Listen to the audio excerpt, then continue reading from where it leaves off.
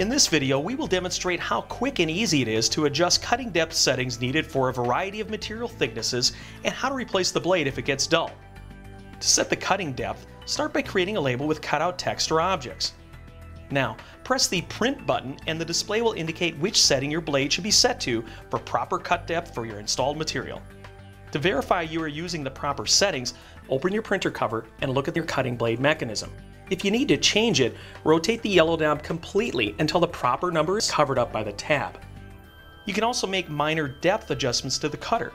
If your label fails to weed or separate cleanly, then you may need to make smaller depth adjustments. If you see that the liner peels up along with your cut object when weeding, it means your cut is a little too deep.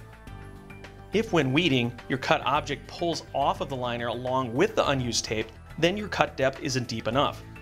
To make these types of fine adjustments, press Print and then press Advanced Cut Settings, which gives you the option to press Adjust Depth.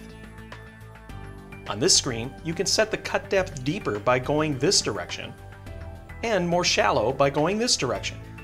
Once you set the desired depth, press OK to save your changes. Press Cancel until you are back at the print screen. Press Print and evaluate your results.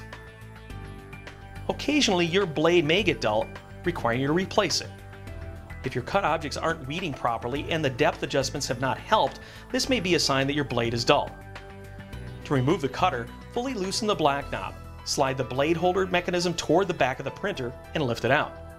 To replace the blade cutter mechanism, find the flat edge on the side of your replacement mechanism. Drop it into place with the flat edge against the sidewall of the carriage. Simply tighten the black knob until you hear it clicking and your new cutter is ready to use.